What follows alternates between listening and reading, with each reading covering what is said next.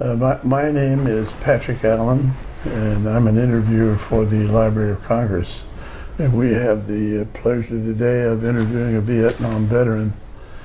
The Library of Congress has a Veterans History Project, and in Southwest Ohio, it's conducted by the Cincinnati-Hamilton County Public Library under the direction of Brian Powers. My wife Mary happens to be our camera lady today, and we're at the home of Mr. Siemers, 808 Tanner Avenue in Greendale, Indiana. Mr. Siemers? Yes, sir. Thank you for letting me do this interview. Okay, my pleasure. Tell us your full name if you would. Donald C. Siemers. Donald, do you go by Donald or Don? Don. Do you mind if I call you Don today? That's great. Good. So Don, when and where were you born? I was born July 31st, 1945 in Cincinnati, Ohio. What were your parents' names? My parents were Henry Siemers and Almeda Siemers, although she did not like her first name. She went by Mitzi. Mitzi? Mitzi Siemers, yes. What was her maiden last name? Her maiden last name was Langenbahn. And that kind of sounds like a Cincinnati name. That's a very German name. And my father was very German also. Where did your folks live at the time you were born? When I was born, we lived, the address was 3014 Paul Street in East Walnut Hills, or more specifically, O'Brienville in Cincinnati. And that's a suburb of Cincinnati? Yeah, it's part of the city.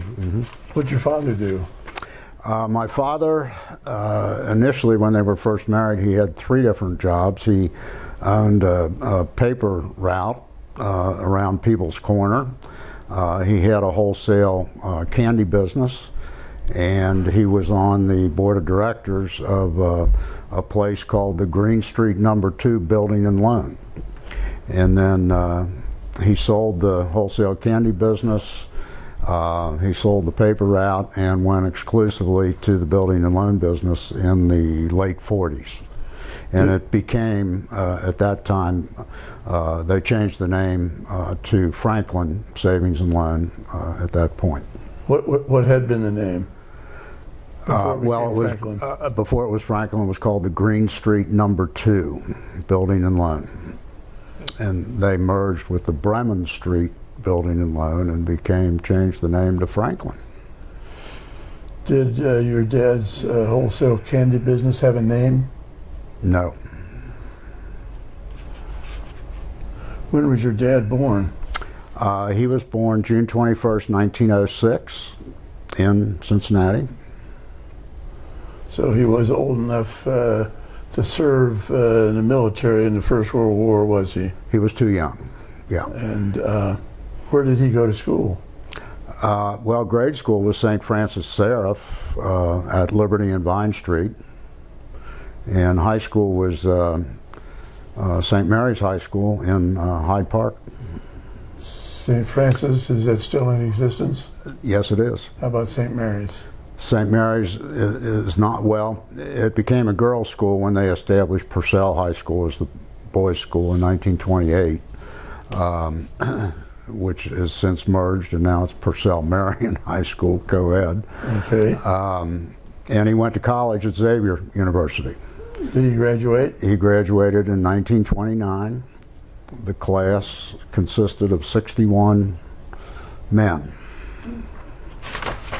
What degree did he have, do you remember? Business. And what kind of work did he go into then? Well, in addition to the building and loan? Yeah, he ended up in the building and loan business and stayed in that until he died. And when did he pass away? And that was August the 16th of 1968. Just a couple weeks ago. Yeah. Anniversary. So he was only 62 when he passed away. What was he had cancer. All right. Cancer of the esophagus, which spread. How about Mitzi, your mom? Did she go to high school? No, she didn't. She never graduated from high school. She went to secretarial school at that time, and then when they got married, she devoted herself to being a full-time homemaker and mother. When did Mom and Dad marry? They married June the 16th, 1932. And when was Mom born? She was born August the 25th, 1909. That's just the day after my birthday. Okay. So she was 23 when they got married? I got to think about that. Yeah, I believe that's right. Yeah. Okay. She went to secretary school, and when they got married, before they got married, did she work? I honestly don't know. Okay. I don't know what. So, are you the first child they had? No, I'm the youngest.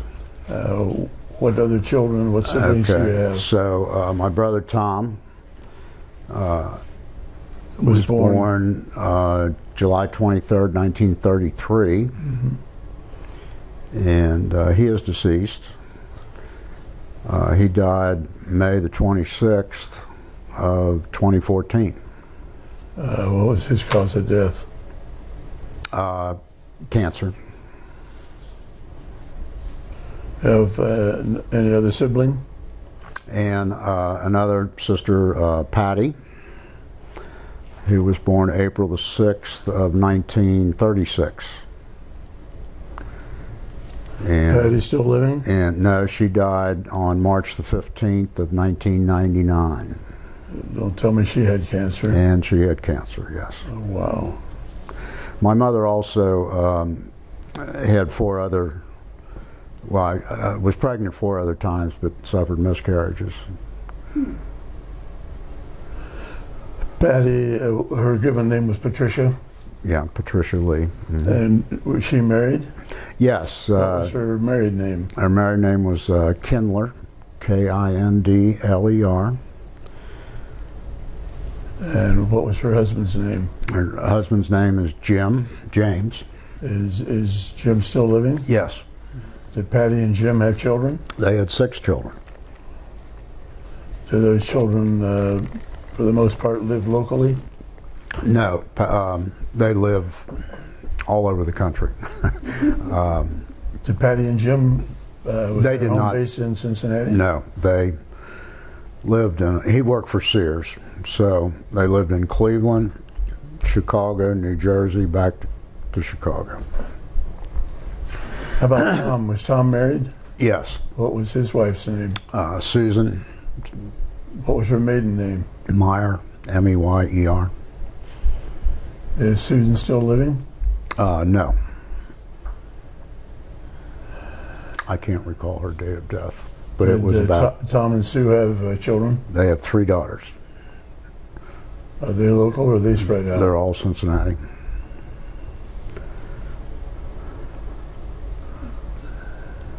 What do you know their names? Sure.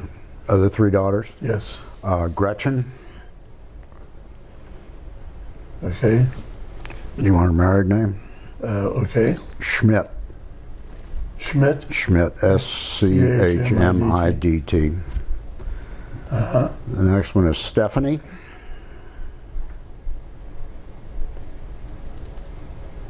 Last name? Blomer, B-L-O-E-M-E-R. And the last one? And the last one is Heidi. Last name? Last name is Walsh, W-A-L-C-H. So they've kept the German names. Yeah. What kind of work did Tom do? Tom was in the savings and loan business his entire life. He succeeded my father at Franklin Savings and Loan. Okay. And he was there till the end. Well, let's talk about you. Okay. You went to Xavier, and When did you graduate from Xavier? No, actually, I went to. I was in the seminary. I was at. Oh, your dad went to Xavier. Dad went to Sorry Xavier. about that. Right. You went to seminary. What seminary did you go to? Mount St. Mary's. Here in Cincinnati? Yes. And I got my bachelor's degree there in '67. Bachelor's of what? Bachelor of Arts in Philosophy. I wonder if he was there with Jim or anybody we know. What high school did you graduate from? And the high school was St. Gregory's Seminary in Mount Washington. Class of '63. 63? Mm-hmm. All right. Now, while you went to high school, did you have any jobs? Oh, I worked during the summer. What kind of work did you do? I was a teller at Franklin Savings and Loan. It's in the family. Yeah.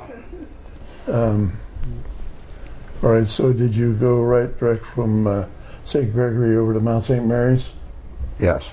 When did you graduate Mount St. Mary? I graduated in '67 67. with a bachelor's degree.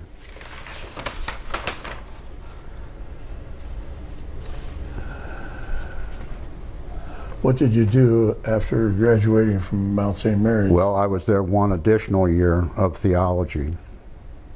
Were you studying to be a priest? Yeah. So I left there in May of '68. All right. And I enrolled at Xavier, their master's MBA program. All right. And Complete that? no, while I was during that first semester, I got drafted. Ooh. Now, was Tom in the military? Yes. Did he get drafted? No, he was in OCS, or not OCS, I take that back, ROTC. He was at ROTC at Xavier. And what branch did he go into? He went into the Army. And where did he serve? He was at artillery training was Fort Sill, Oklahoma. And then he was commissioned as a second lieutenant and served at Camp Pickett, Virginia, and Fort Meade, Maryland. You ever go overseas? No. And he got promoted to first lieutenant and was discharged after a two-year deal? I can't remember if it was 2 or 3 years, but anyway, he was in active duty for a couple of years after college. So he finished at Xavier and then the military? That's right. And then when he got out of the military, back into the savings and loan? That's right. All right. So you're going to get an MBA at Xavier, but that education got interrupted by being drafted. That's right. Where did you have to report? Well, Cincinnati? yeah, I got inducted here in Cincinnati on February 10th, 1969. They let me finish the semester before they took me. And then I went to Fort Dix, New Jersey, and I went through the basic training. What did you do in basic? Yeah. How long were you there, first of all? How long were you in basic? What is that, an 8-week deal? I can't remember. It was either 6 weeks or 8 weeks, I can't remember. What kind of training did you have at Fort Dix? And then after that, I went immediately into advanced infantry training at Fort Dix. All right. How long did you do that? That was probably 8 weeks. What was your rank at that time? I would have been, I think, a private first class after AIT. AIT, Advanced Infantry Training? Advanced Infantry Training, yeah. And then I went to Vietnam. And I was there from July the 6th, I believe it was, of '69 through September 14th of 1970. All right. Between the time of completing your AIT, did you get leave to come back home? Yeah, I think it was a 2 or 3 week leave. Are you married? Yes. What's your wife's name? Catherine with a C. When did you meet Catherine? 1974. All right. Well, let's go back to your high school days. Did you have a girlfriend in high school? No. How about college? You have a girlfriend in college? Can't do that in the seminary. Well, that's what I was going to be asking you. If from an early age, did you have plans of joining the seminary? I don't know when my thoughts of priesthood began. Probably at a fairly early age, really. Well, back in grade school and high school, in those days, there was a lot of religious teachers. Right. I had all nuns.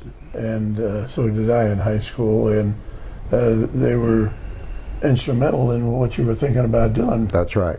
Do you remember what branch of nuns you had? Yeah, they were Sisters of Notre Dame de Namur. That's what Mary D'Amico was.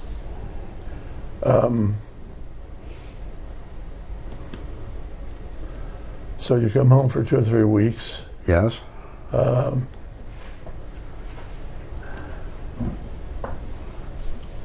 Where did you go from home? From home? Oh, from home, went to Fort Lewis, Washington.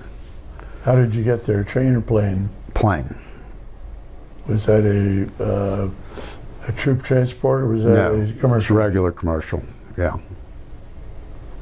How long were you at Fort Lewis? It was just a few days for processing.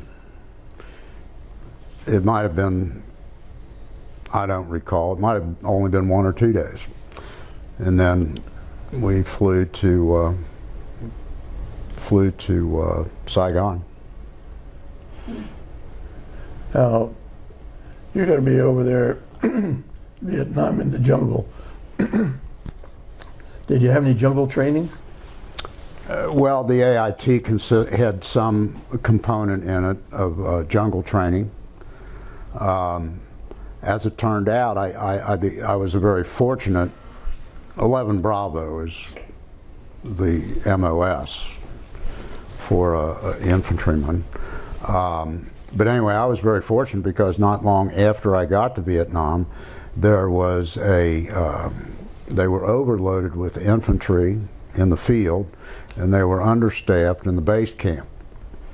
So they pulled 3 of us out of our company and said, "You're going to work in a base camp." So I only went to the field a few times, and the infantry training was helpful though, because every week or 10 days or something like that, you had guard duty. You were in an above ground bunker on the perimeter of the base camp, and you stood guard for the night.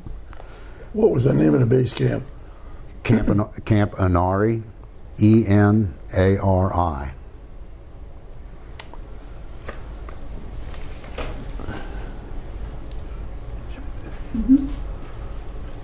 I've got a map here,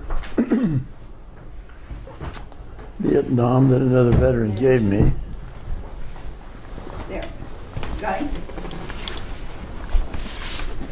We'll let Mary get a picture. Okay. Get this in her. All right. In her view. Okay. Okay. You have the camera? I mean the map? Yeah. And you want just as close as I can get to where his finger is. Yeah. Yeah. Got it. Okay. Okay.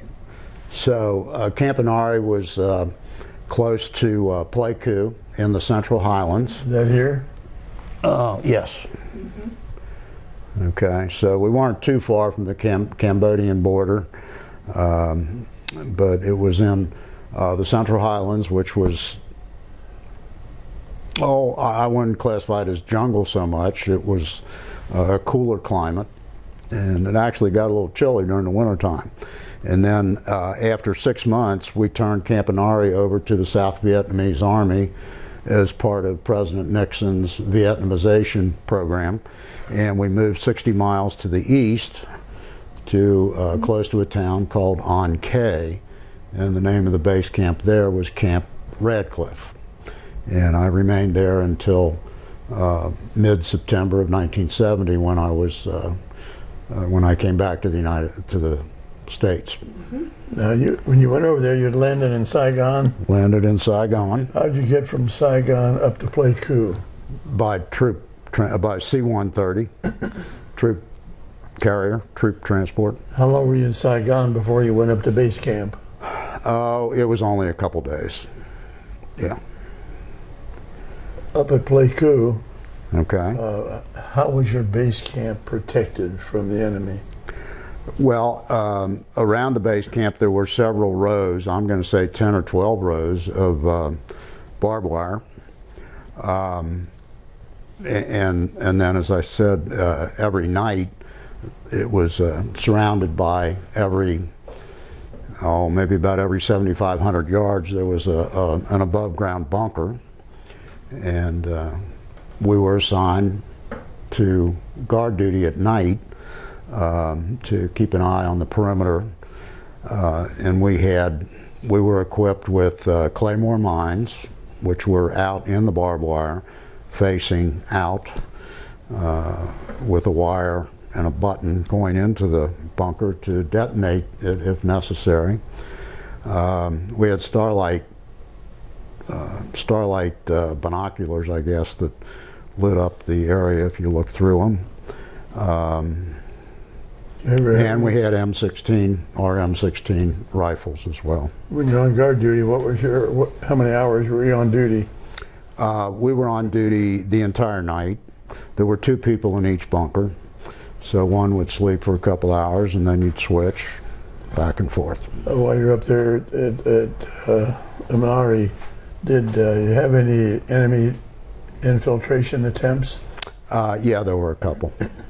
It was mainly happened at An Khê, or at Camp Radcliffe. We had quite a few. Tell me something about those. Okay. Well, sometime in April, it was probably late April of 1970, President Nixon decided that we were going to cross the Cambodian border. You know, up until that time, Cambodia was off limits for the American military, and the Ho Chi Minh Trail came down. A good part of the Ho Chi Minh Trail came down through Cambodia, and all the troops and supplies and what have you would come down that way. So President Nixon decided, well, this is crazy. We need to go into Cambodia and try to stop this activity. As a result, a lot of the infantrymen that were around the base camps were deployed over to the Cambodian area, and it left our base camp somewhat undefended. So there were a lot of mortar attacks, mainly, that happened during May of 1970. It seems like we were awakened every night and had to get into the bunkers because of the mortar attacks, although I don't want you to think it was terribly dangerous, because if you got into a bunker, you were safe. And on top of that, they seemed to be aiming for the helicopters, and the artillery base that was maybe, I don't know, 200 yards away from where our barracks was. There were 3 incursions by actual enemy troops within they actually got into the base camp, and they would basically run around with satchel charges, throwing them around and blowing stuff up. that happened 2 or 3 times. One time was a fairly close call, probably the only close call that I had personally. You know, I was just, I had no weapon or anything. I just dove behind some sandbags and until it was over, hoping for the best, you know. So it turned out okay. So these guys get in your base camp, and they're throwing these satchel charges. Who's trying to eliminate the enemy? Well, that's just it. We had no weapons. When they finished with all their satchel charges, they would just try to get back out. And there were a couple instances where the sappers, we called them, they were just real little guys. Vietnamese people in general are small people, and these guys, they look like they were like 12 or 13 years old. They look very young, although I'm sure they were older than that. But a couple of them blew themselves up by accident. Oh, wow. So that was kind of gruesome. But no, they would do their business and then they would try to get back out through the wire. How did they get through the barbed wire? Crawled. Did they have to cut the barbed wire to get in? I suppose they did. I don't know that, but I suppose they did. But that happened most often there over on K. Right. Right. When the base camp was left sort of undefended because of our concentration on the Cambodian. Tell me about your living conditions at your first base camp there. Well, we just lived in barracks with bunk beds and a desk to. Were they wooden barracks, concrete barracks, what? No, they were wooden, and you had sandbags piled all around the outside, about 3-4 feet high, maybe. Waist high. About waist high, yeah. And then you had bunks in there. Bunk beds, What'd you have, upper or lower? I had the lower. Was that by choice or by assignment? I don't know. I don't remember. How was the food there? The food was fine. I mean, some people complained about it. I didn't, because having come out of the seminary not too long before that, I thought, you know, the Army food was a lot better than the seminary food. So I thought it was great. You know, I mean, I was known. I was the guy who never missed a meal. You know, breakfast, lunch, dinner, I'm there.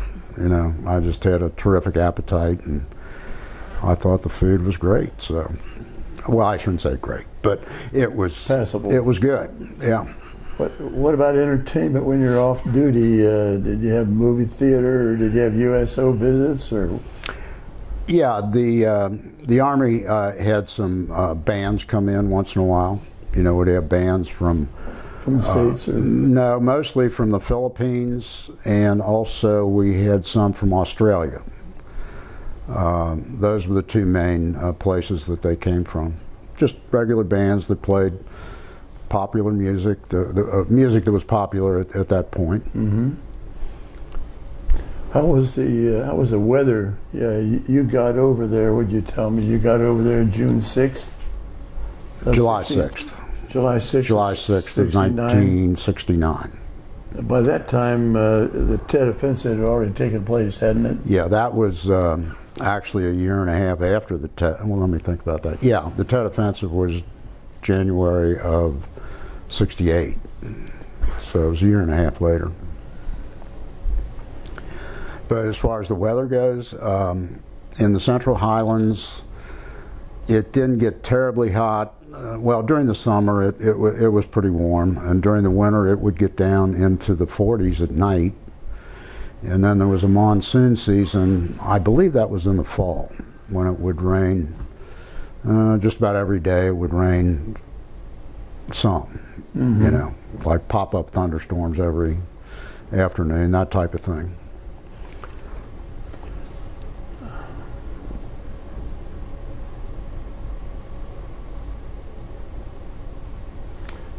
Did you get any leave while you were there at Camp Anari? Yes. We were entitled, everybody was entitled to a 7-day R&R, they called it. And then if you were lucky enough, you could also get a 7-day leave. And if you were real lucky, you could get a 3-day in-country R&R. And I was real lucky. I got all 3. All at once, or No, 3 separate times, right. So tell us about what you did on those occasions. Okay, so the first one was the 7-day R&R. I went with 2 other people in our company to Taipei, Taiwan. What'd you do at the Taipei? Oh, you just go out to eat. You go to bars. You celebrate your 7-day freedom. How'd you get to Taipei? We flew. The military provided planes to Taipei. When you were in Taipei, were you in civilian clothes or military? Civilian, and just stayed in a regular hotel. Pretty nice compared to what you'd been in? Oh yes. Any difficulties with the citizens on Taipei when you were there? No. What's the next one? You had another? The next one was I went to Japan, and another 7-dayer? That was another 7 days. Fly? Right, flew. Any buddies go with you? No, that one I was by myself, although I was with other military The military folks, from your group you didn't but have. not from my group, no. And I spent part of that time in Osaka, Japan, and it was the site of the 1970 World's Fair. That was the main attraction. Uh-huh. And then spent some time in, the name escapes me now, but it's an ancient town. I cannot remember it, with lots of pagodas and that type of thing. I cannot remember the name of it. This is 25 years after Second World War. Were there any signs of the war damage where you went to in Japan? I didn't see any, no. Did you have any interaction with the Japanese people? Sure. How did they respond or react to you? They were gracious, very polite, very gracious. Were you in uniform or in civilian clothes? Civilian clothes, but they knew I was military. How did they know that? Well, because the Army has reception areas for the American GIs that are coming to visit. Okay. And no, they were very. I found the Japanese people very accommodating and very polite. In fact, I spent a very memorable night in Osaka, Japan. I'd gone to the World's Fair, and I was getting in the subway, looking at the map with the red line and the green line and the yellow line, and I'm trying to figure out how am I going to get back to my hotel. And I guess I was scratching my head, and this young man comes up and speaks English. Says, "Can I help you out?" And I said, "Well, I'm trying to get back to such and such a hotel." And he was trying to explain it, and then he said, "Well, I'll just go with you. I'll take you there." So we got on the train and we go, and it turns out he worked for Sony Corporation, and he said he studied English, but he's very frustrated because he doesn't get much of a chance to practice his English. So when he saw me, he thought, well, this is my chance, you know. So anyway, we got to the first transfer point, and he's trying to tell me how to get on the next train, and then he said, "Oh, I'll just come with you again." So we got on this train, and when we got to the destination, I said, "Well, you've been great." I said, "Can I buy you a meal? Can I buy you a drink? You want to keep talking?" He said, "Yeah, we'll do that." So we went to this area, entertainment area. I guess you would call it something like the Banks that we have in Cincinnati, a lot of restaurants and bars. And we spent the entire night, talking. And he took me to this one restaurant, and they were trying to teach me how to use chopsticks. And they, the people were bringing out various dishes, this dish and that dish, and they're trying to show me how to do it with these chopsticks, and they're just laughing. They just thought it was so funny that I couldn't quite get the hang of it. And and everything they brought out was very good until they brought out a raw fish. I mean, and that the fish, there it was, the whole fish sitting on the plate staring at me, and I said, I can't do it. I just can't eat this raw fish that's staring at me. But anyway, it turned out to be a very memorable evening, a really enjoyable evening, and left me with a very positive feeling about the Japanese people. Well, what were you and this young Japanese fella talking about? Was he asking you all about the United States, or what? Well, I was asking him a lot of questions about Sony, and he's asking me about the United States, what the details were, and exactly what we talked about. That part of my memory is gone. Mm-hmm. But it lasted several hours, and we talked about, it seemed like everything under the sun. You know. Good. So then you've got another 3-dayer while you're there. Right. That was the Army resort, so to speak, was a town called Vung Tau. Can you spell that? V-U-N-G, and then another word, T-A-U. It was just east, it was like due east of Saigon on the South China Sea coast. And it had been a French resort when it was French Indochina. But anyway, the Army's got a hotel there, and you stay there for 3 days, and then they kick you out and say, go back to your post. Well, the transportation within Vietnam is very hit and miss. So the Army gives you 4 days of travel time for a 3-day in-country R&R, okay? So I made connections like that, got manifested on a flight, excuse me, got to Vung Tau within a half a day. So when they kicked me out after 3 days, I had 3.5 days before I really had to be back. So I got on another manifest to Saigon, and I spent a couple days in Saigon at another Army hotel, and you know, just walking around and being a tourist, basically, before I had to go back. So that worked out. That was very good. I was very fortunate to be able to do that. How were you paid while you were overseas? Once a month. We got paid. U.S. money? No, MPC, military payment certificates. You were not allowed to have greenbacks. What'd you do when you were in Japan? How did you spend your money? Well, they would convert them to whatever to the yen. Okay. Was it? Yeah. At the base where you landed in Japan, they would change your money? Can't remember where it happened, but yeah, we flipped from MPC to the Japanese yen, or the Taiwanese, whatever money they had. But yeah, we weren't allowed to. It was to control the black market, because every now and then the Army would discontinue MPCs that look like this, and you exchanged them for brand new MPCs that look different.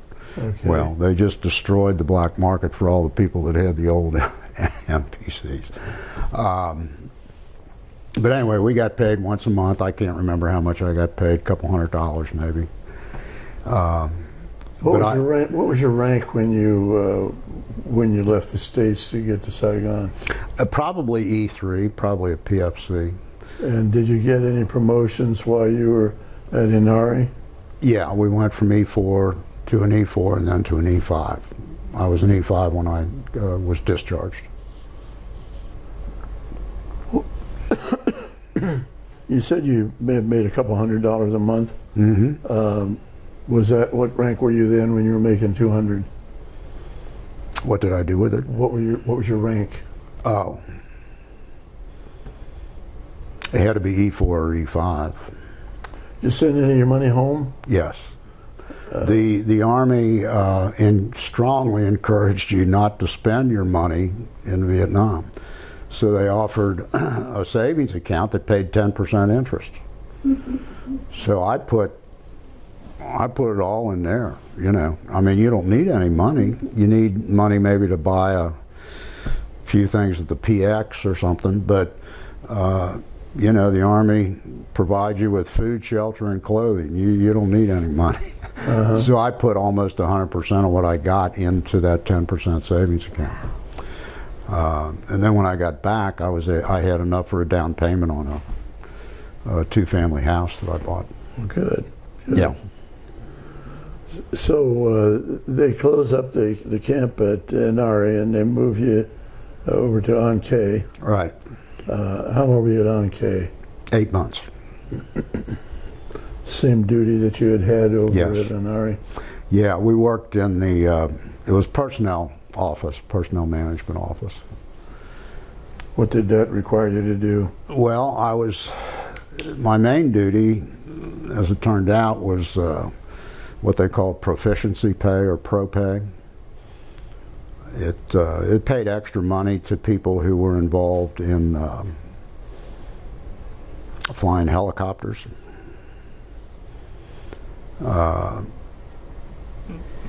You would administer tests, and if they passed, they qualified for proficiency pay in the aviation part of the operation, which once again was kind of a little side benefit to that, was that you got to take some helicopter rides.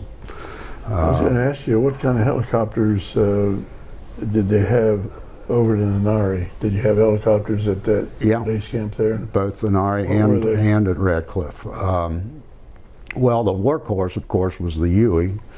That's the one that you see around at, you know, VFWs and American Legions and all this stuff, some of them in museums. That's the one you usually see. Then they had a small helicopter, which was only a 1 or 2 seater. Was that used mostly for scouting? Well, but they had mini guns on them that would fire, I don't know how many rounds a minute, but they were pretty deadly. But then the sexiest helicopter, you might say, was the Cobra gunship, and I got to fly on one of those. It's a 2-seater. It's only about yay wide, and you got 2 guys, one in front, one in back. And I sat up front, and the pilot took me for a ride and showed me what kind of maneuvers this thing would make. But it was a nasty thing. It had rockets and miniguns, and it could put out some firepower, I want to tell you. So you just went on a ride, you didn't go on a mission? Oh no, it wasn't a mission. Okay. It was just, because I was involved in pro pay, I was able to take a joyride on a Cobra gunship. While you were at Inari, did you become aware of any helicopters that were missing in action? No. About when you moved down to An Khe, any helicopters missing in action that you I would not have knowledge of it. I'm sure there were some missing, but they didn't. We were not advised of anything like that. Up in Inari, did you have a medical facility? Yes. Like a base hospital? I don't know if you would classify it as a hospital, but it was a medical care facility. If anything, if someone was seriously wounded, they would be transported to you know, Saigon or maybe even out of the country, you know. Okay. But the medical facility we had was for more minor injuries. Was that a tent or was that a structure? It was a structure, yeah. How about down at An Khe, your base there? Mm-hmm. Did that have a medical facility? Same thing. Mm-hmm. How was your health over there? Did you get sick or bitten by any insects or anything that made you ill? No, I didn't. But I'm glad you brought that up because malaria was the main thing that you had to be concerned about. And we took a small pill once a day that protected you against a certain type of malaria. And then once a week we took kind of a big pill, like a horse pill, about the size of a dime maybe. And that would protect you against another type of malaria. There was one type of malaria that we had no protection against, and that was cerebral malaria, which in most cases is fatal. Well, we lost a person in my company to cerebral malaria. He you know, one day he was lying in his bunk, and all of a sudden he just started his arms and legs were flailing, and he was banging his head against something, you know. And what is going on, you know? Well, it turns out he had contracted cerebral malaria, and they transported him to the facility there, and he basically lost his mind. I mean, it just made him go crazy, and he did die. Yeah, that was one death, and there was one guy on guard duty who got killed when the sappers invaded one time. Those were the only two fatalities within our group during that whole 14 months. What was your group? What division or platoon or? Well, it was the personnel office. All right. Yeah. What you were in the 4th Infantry? That's right, 4th Infantry Division.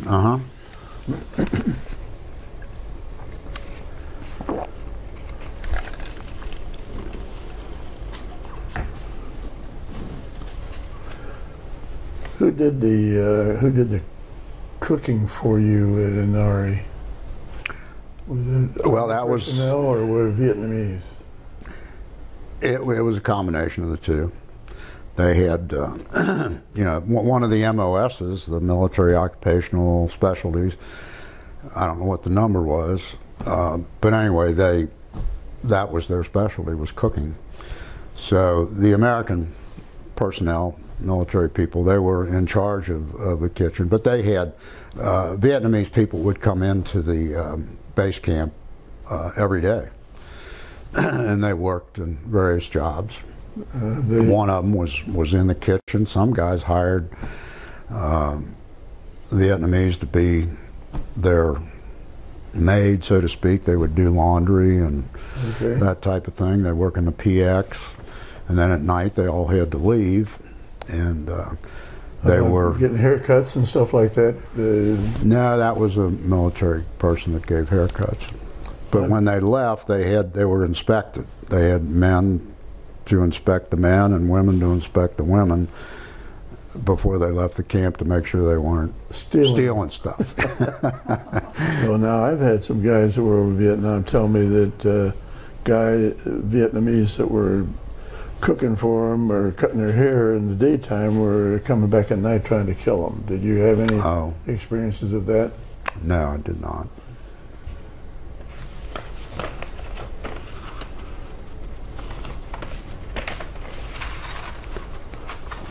If you were thinking about the period of time you were over there, what's the most memorable thing that you recall about being over in Vietnam?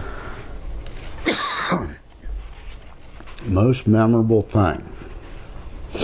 Boy, it'd be hard to single. I mean, the camaraderie was great. We were, you know, we're in this together. We're going to look out for one another. That certainly was a memorable thing. The trips and seeing part of the world that I would never see otherwise was certainly there. The couple invasions within the base camp, that was a scary thing. But who was your boss? Who did you report to? We had an officer. Remember his name? No, I don't. We had an officer, a second lieutenant, or was it a first lieutenant? Might have been a first lieutenant. He was in charge of the office. We also had a warrant officer who was the number 2 in command within the office. I do not remember his name either. When you were on guard duty, what weapons did you have available? Well, there were 2 types of guard duty. One was the above ground bunkers, and one was every so many bunkers you would have. There was a tower, a guard tower that's maybe about 20 feet high or so. Which one were you in? I was in both. Okay, let's take the ground bunker. What kind of weapons? Well, we had the M16 rifle, and we had the claymores out in the wire. Those are in the tower. Would you have in the tower, which I preferred. I like the tower better for a couple reasons. Number one, your viewpoint is much better. You can see much better. Number two, the towers had M60 machine guns, which was comforting, I'll say, to have those. Had you had training in using the machine gun? Oh yeah, in the advanced infantry training. Okay. We in advanced infantry training, the M16 was the main weapon, of course.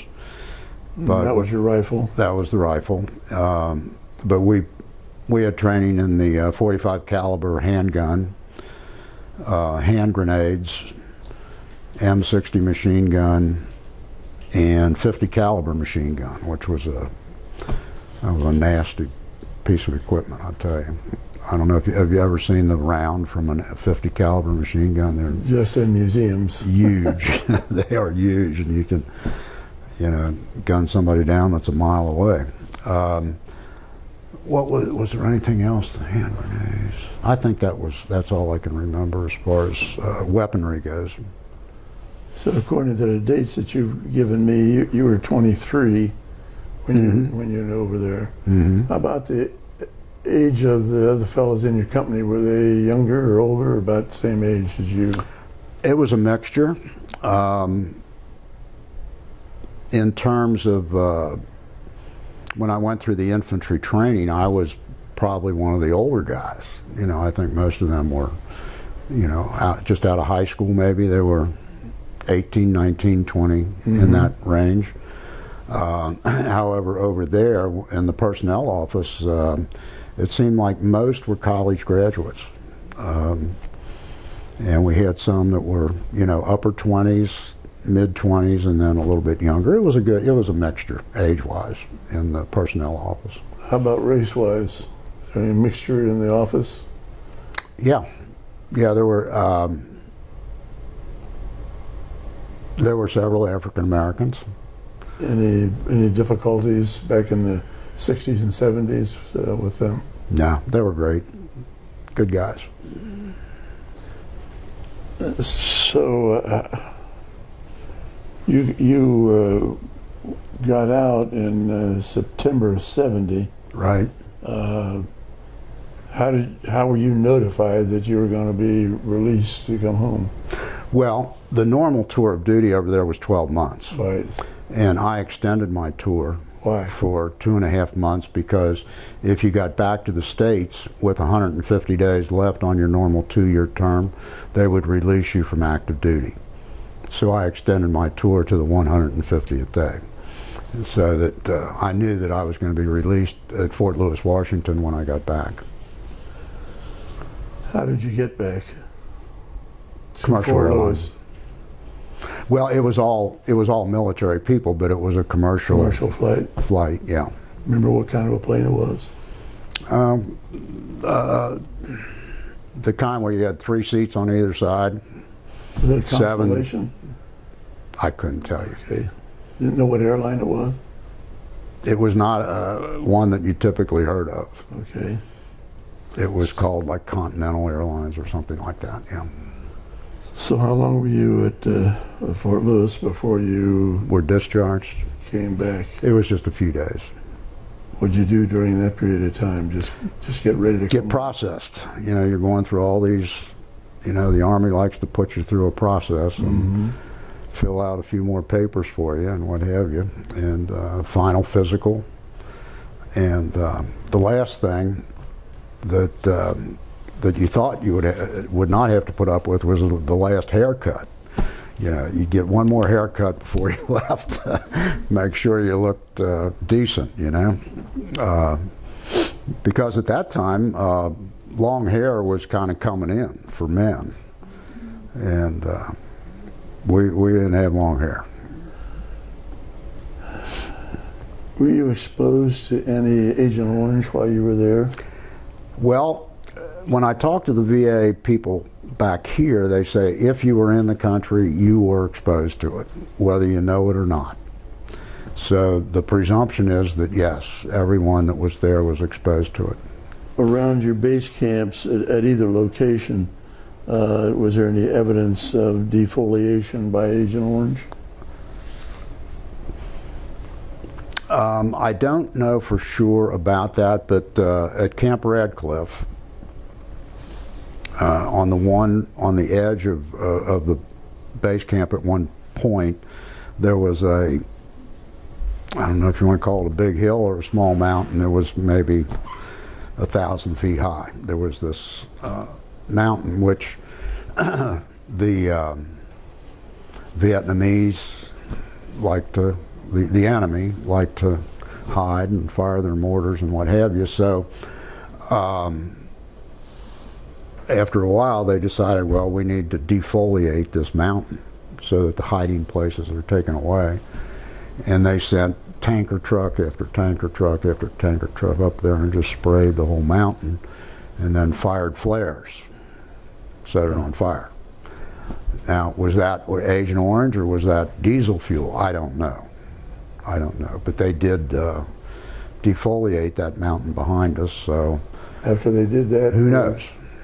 Was there less yes. Action from the enemy then? Yes.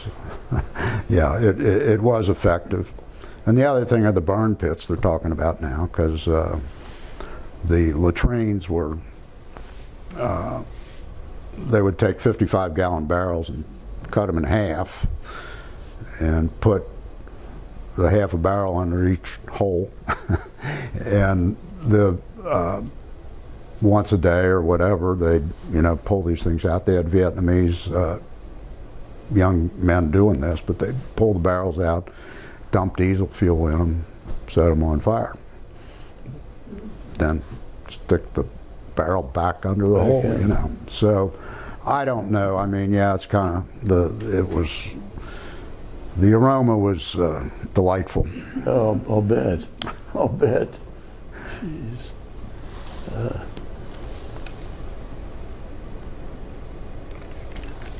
Well, when you first got to Saigon, when you got off the plane, did the temperature there kind of hit you in the face?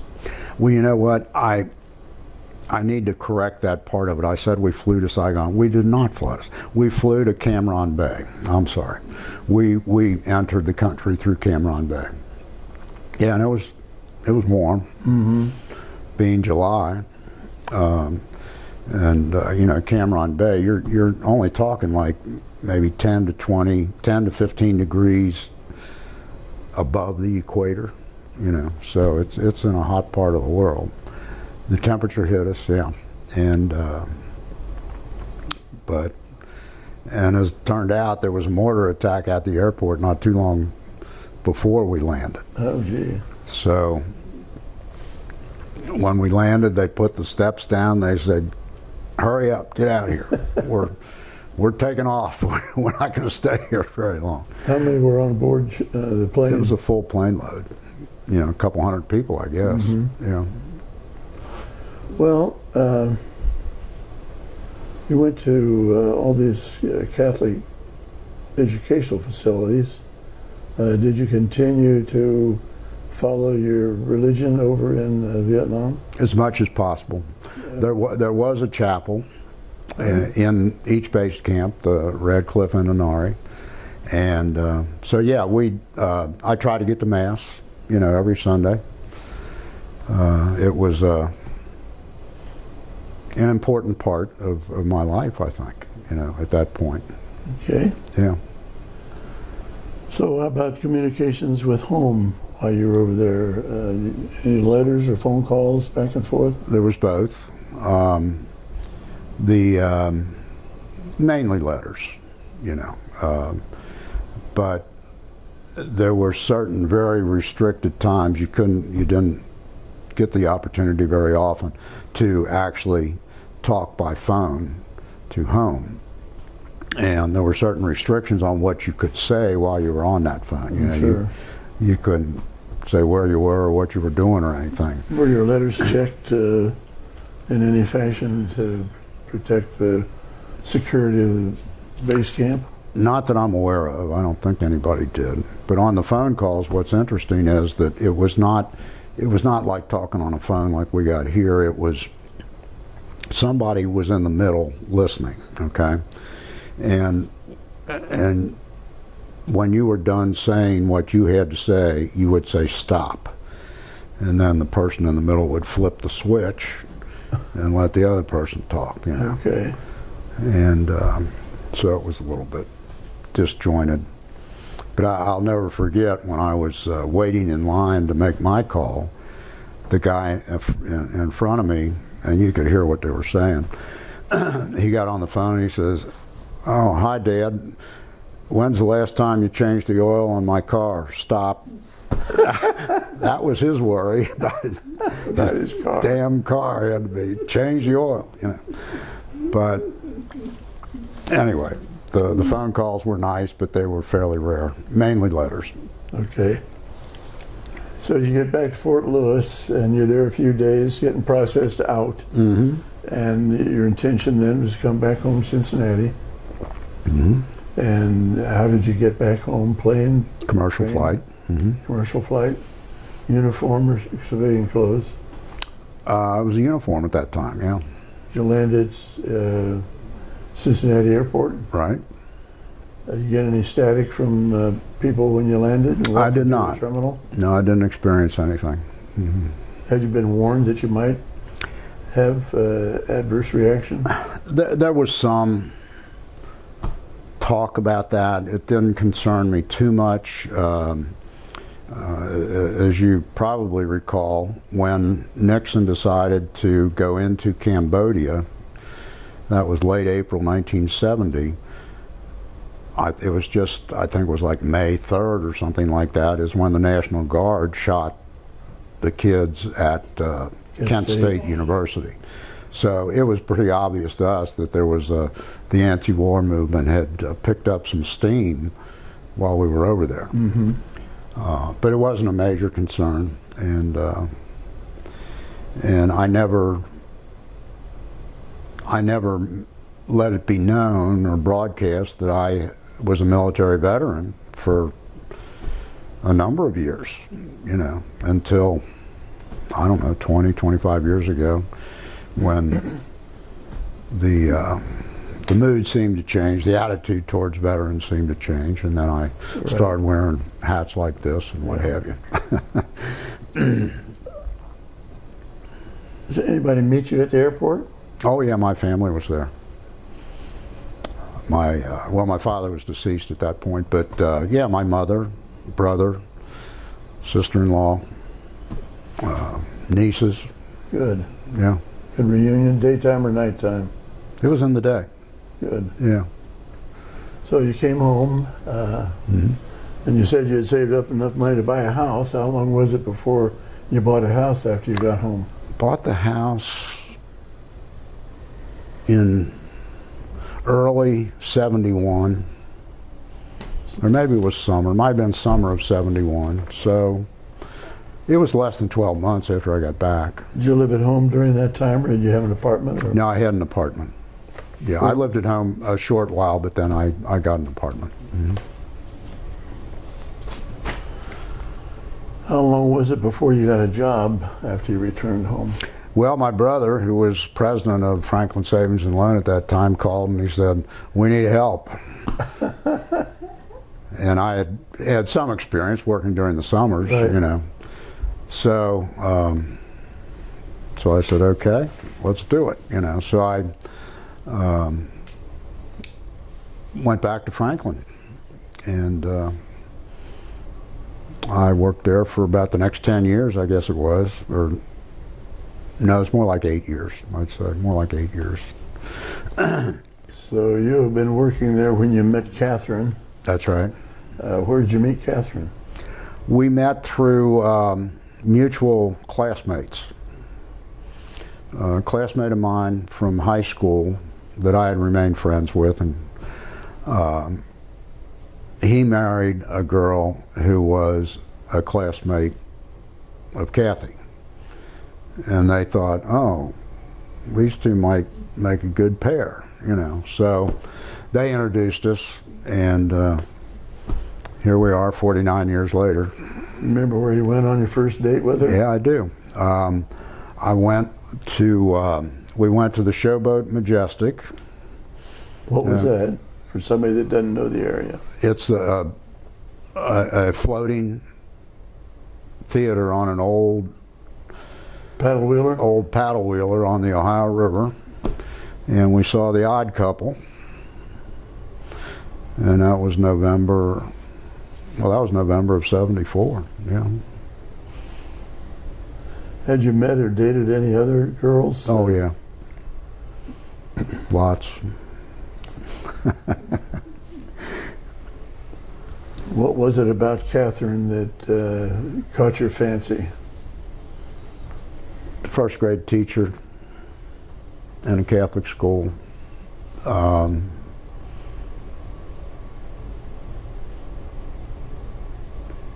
Good woman.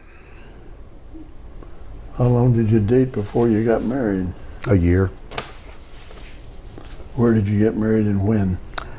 We got married December of 1975. December what? December 6th. At Bellarmine Chapel at Xavier University. December 6th, day before the anniversary of Pearl Harbor. Pearl Harbor, that's right. And St. Nick's.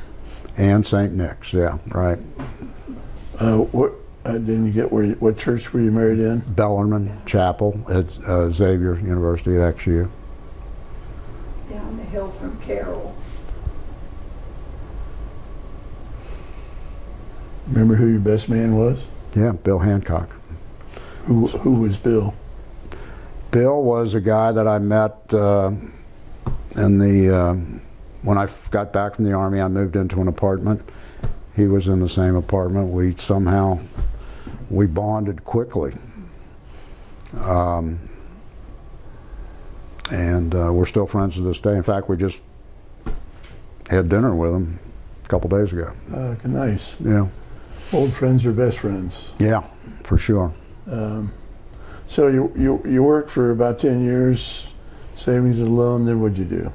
Then an opportunity, we moved to Lawrenceburg then, because an opportunity opened up at a savings and loan here in Lawrenceburg. They were looking for a new president, so. What was the name of that savings? Dearborn Savings Association.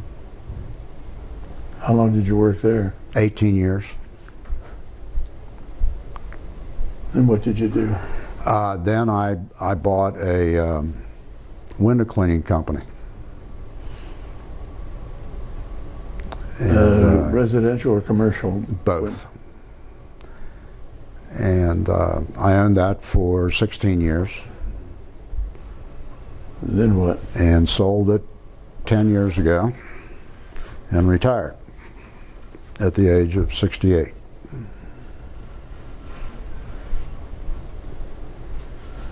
All right, tell me about your family. Did you and Kathy have children? We have 4 children. Give me their names and ages. I think are they on there?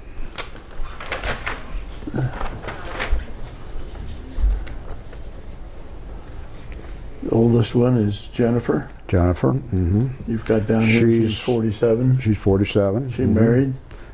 No, she was. She's divorced. What's her last name now? She took back Siemers. Okay. She's still Siemers. Where does Jennifer live now? Denver. She work outside the home?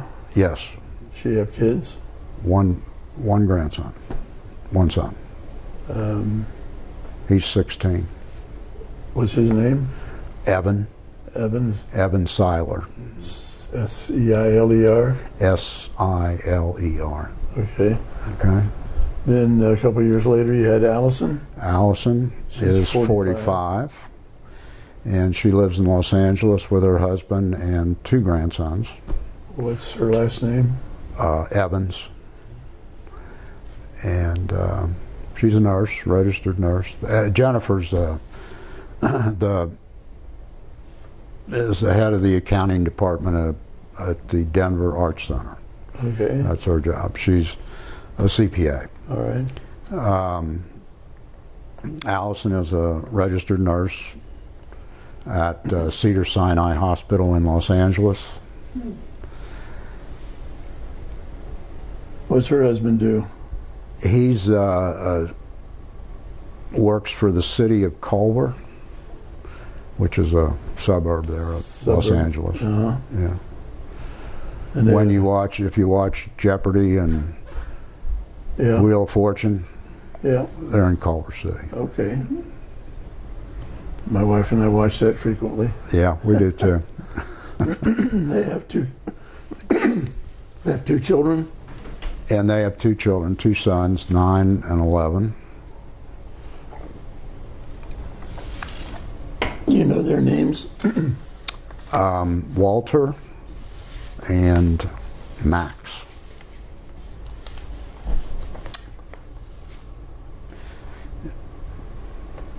So then after And then we have Allison, you have a son?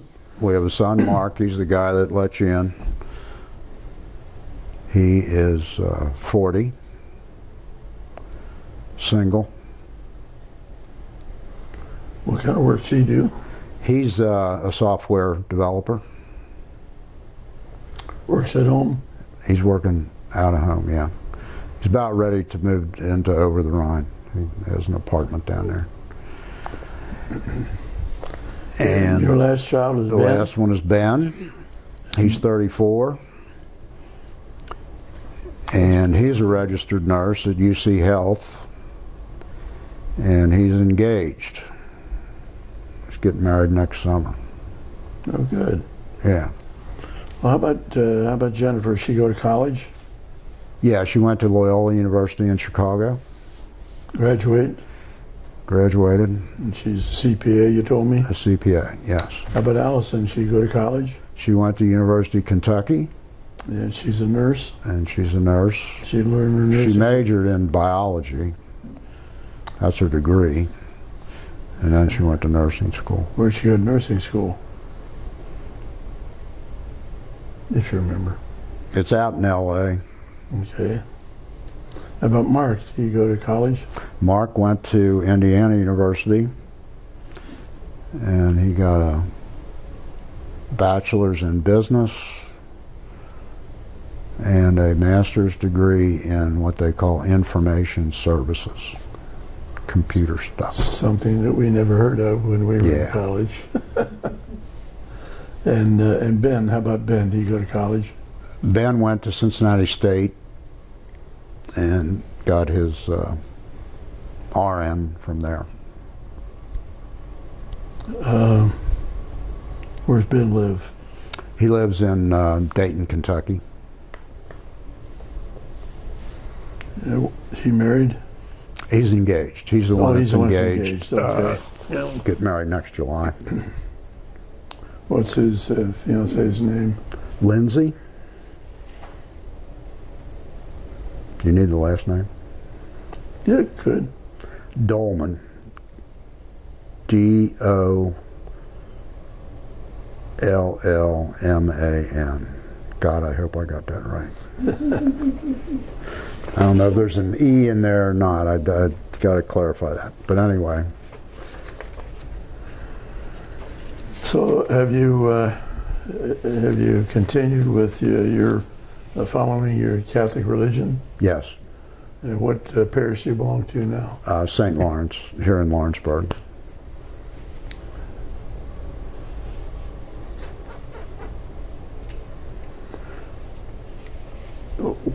did Kathy work outside the home at any time when the children were home or after they left?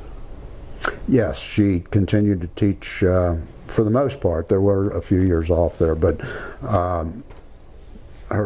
she taught first grade from 1972 until just a few years ago. There was a break in there, but her final 31 years of teaching first grade was here at St. Lawrence. Okay. Yeah. So what did you guys do for entertainment? You go on vacations, or what kind of vacations did the family take? Yeah, we didn't go on vacation for any number of years for various reasons, but a lot of our vacations were visiting family. You know, Kathy's from upstate New York, so we would go up there. And whereabouts in upstate New York? The name of the town was Amsterdam. Oh, Amsterdam, New York. Sure. Okay. And memory serves me, that's kind of right outside Albany, isn't it? Yeah, it's not too far from Albany. Mm-hmm. Mm-hmm.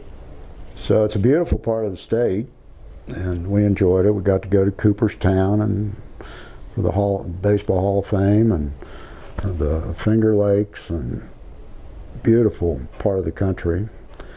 And then our parents lived in Cleveland, so we would go up there.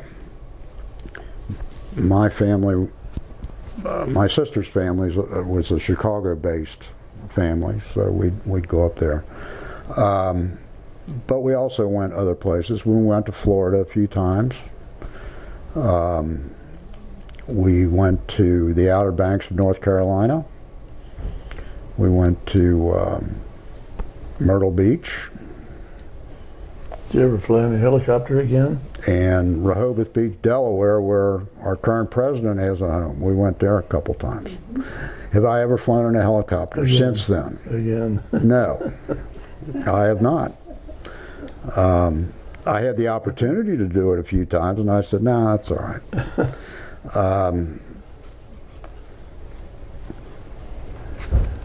But since I've been retired, and since the kids are, of course, all been gone for many years, we've done quite a bit of traveling the last few years. You know, we've been to Europe a couple times. That was going to be my next question. What you do to keep yourself busy in retirement? Oh, we're still involved with the parish in different ways. I also belong to the Knights of Columbus and the local Kiwanis Club.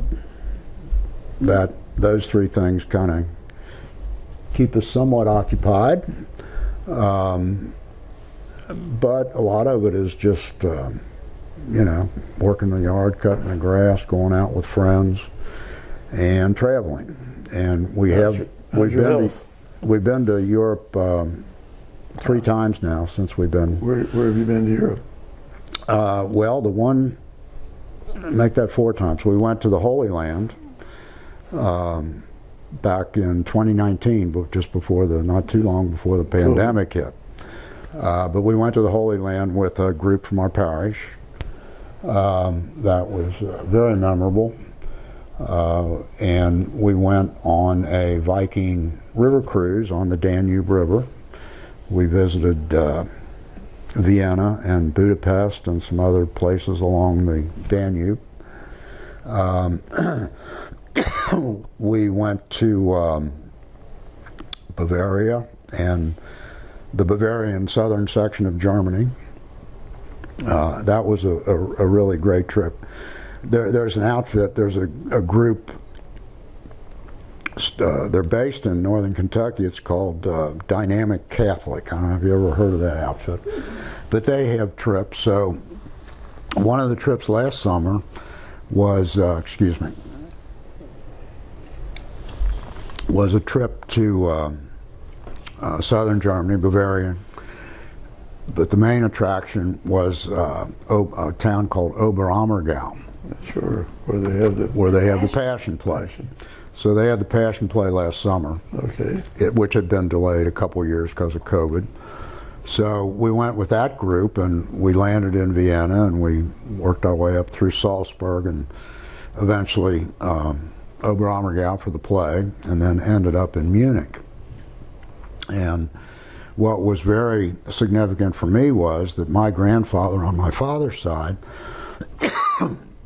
was from a town called Twistringen, Germany, which is the northwestern part.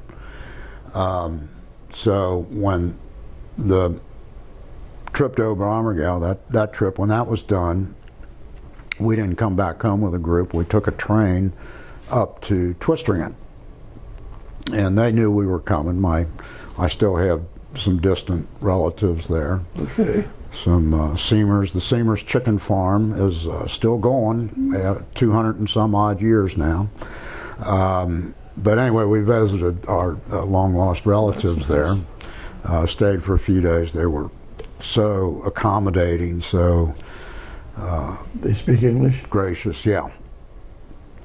They did pretty well, especially a couple of the younger folks. They spoke English very well. So we got to see, a lot of places, the church where my grandfather had his first communion and baptism and what have you, and the chicken farm, of course, and visited with some other Siemers people over there. It was a great connection.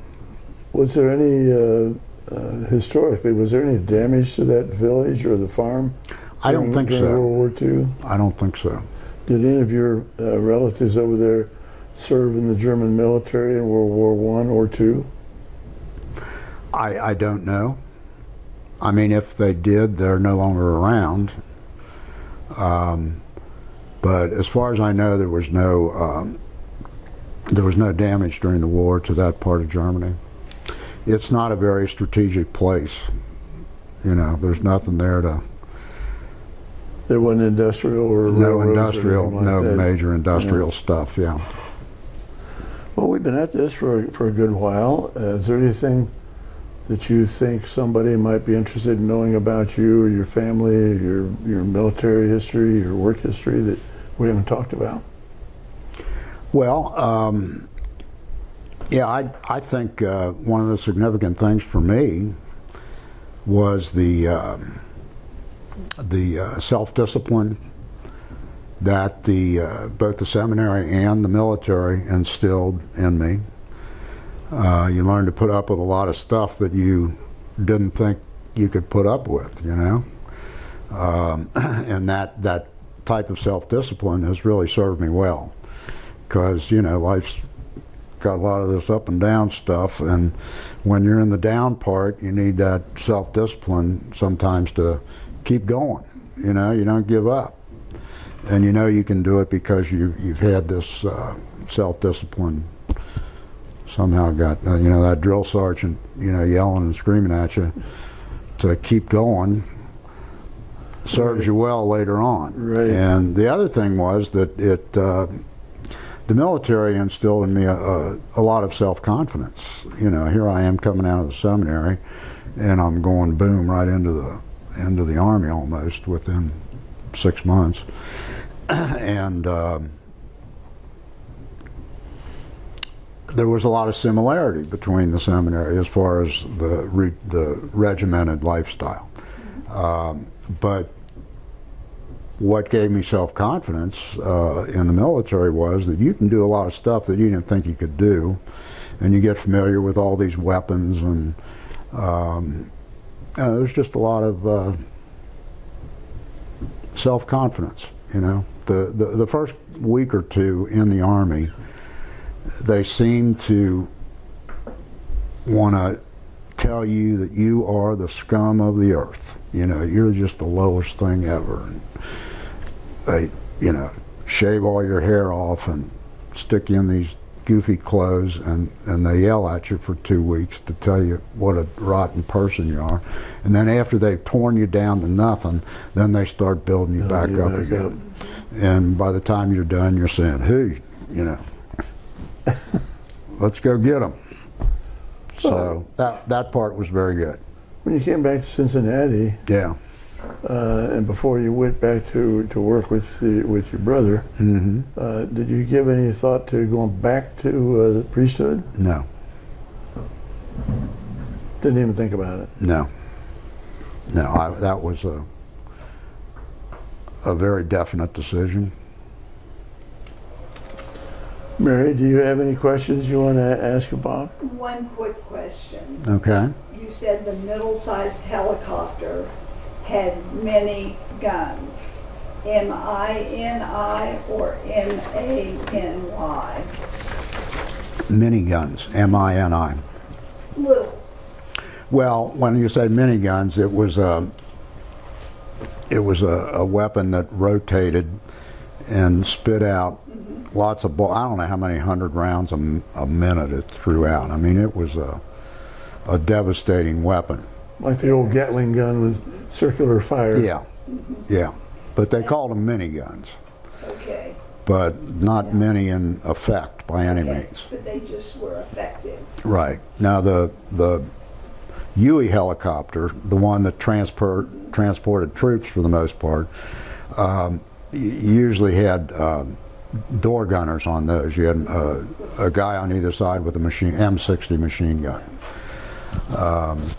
and then the Cobra gunship was the fancy one. Okay. Yeah.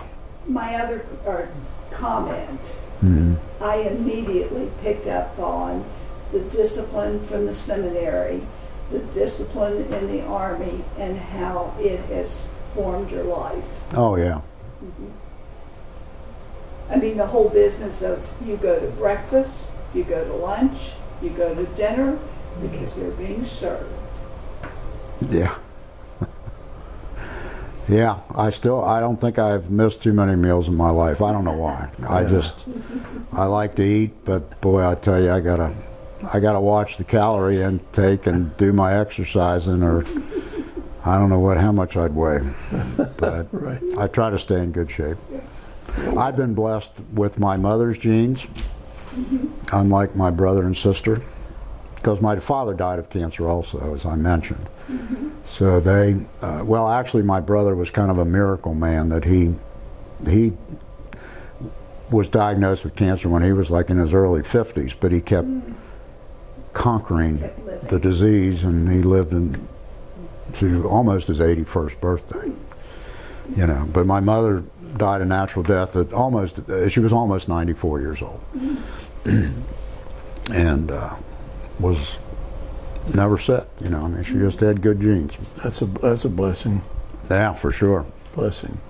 We haven't talked about your medals or recognition. What kind of medals and awards did you get for military service? I really can't remember the official names, but it's listed there on the DD-214.